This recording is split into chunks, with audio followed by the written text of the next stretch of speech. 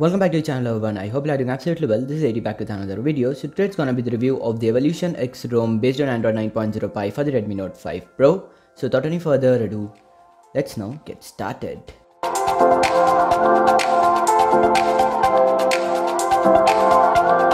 So here's my Redmi Note 5 Pro running the Evolution X ROM. Let me first show you the about device section. So going into the about phone and the Android version. As you can see, it's the Evolution X ROM based on Android 9.0 Pie, the latest from Google. So talking about the security patch, it's of July 2019. As you can see, 5th of July 2019. That's really good.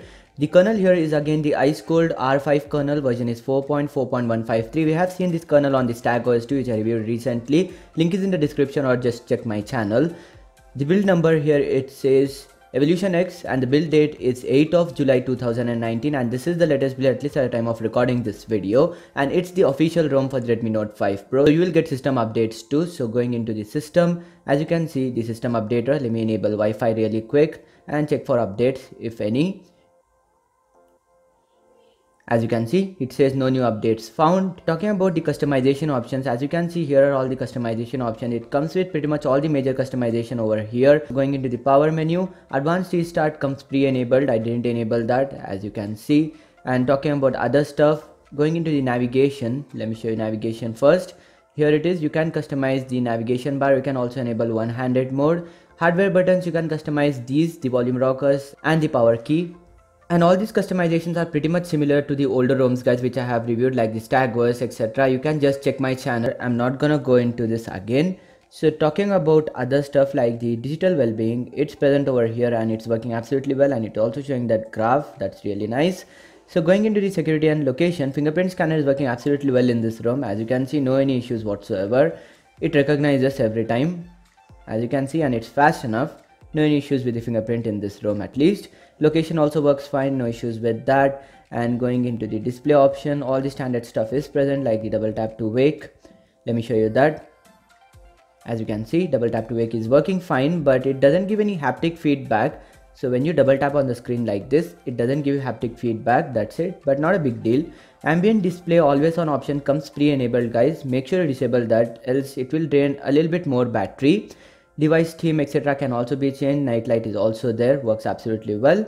So let me show you my last Antutu score really quick and talk about performance in this ROM a little bit. So going into the benchmark, I've got a score of 1,16,926 as you can see. So if you want further details, pause the screen and have a look at it. Here it is. So guys, when I first ran Antutu, I got a score of somewhere around 1,16,500, and I had some doubts. That's because from past 3 videos, whenever I review Antutu, I'm getting similar score, at least it's surpassing 1,16,500. That's why I ran Antutu again.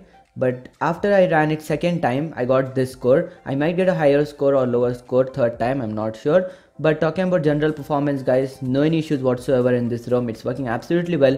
Even if you keep lots and lots of apps in the memory, there aren't any lags whatsoever in the system. It's working fine and it's smooth for most of the part. So talking about the PUBG gameplay, PUBG was also running absolutely well in this ROM. I didn't had any lags or hiccups whatsoever while playing PUBG. There were no any minor lags too while playing. But yeah, in extended gaming, there were slight lags here and there. But again, I'm telling you guys, it's not because of the ROM. It is same in almost all other ROMs. So talking about the battery life till now.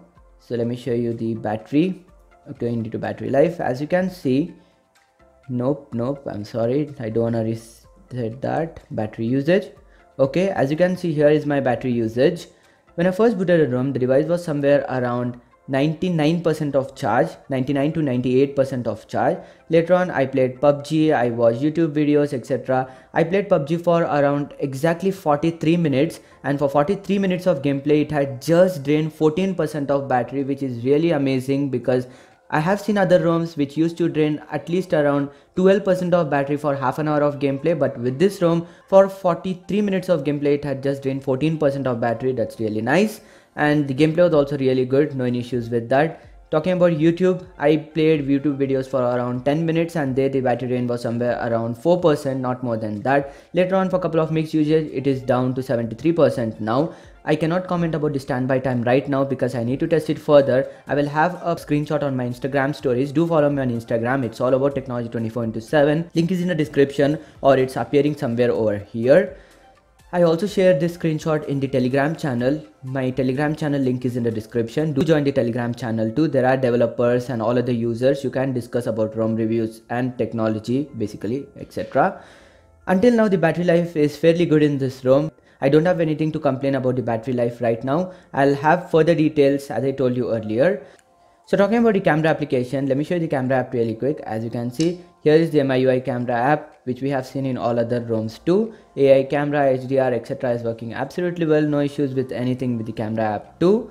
So this was a quick little review of the Evolution X ROM running on the Redmi Note 5 Pro. So that's pretty much it for this video guys. If you liked it, please give it a big thumbs up and do subscribe to my channel for more videos like this. Also do follow me on Instagram and Facebook. I'm active over there. You can ask me any questions regarding tech. This is all about technology 2027. Signing off for the moment. You guys have a great day. Peace.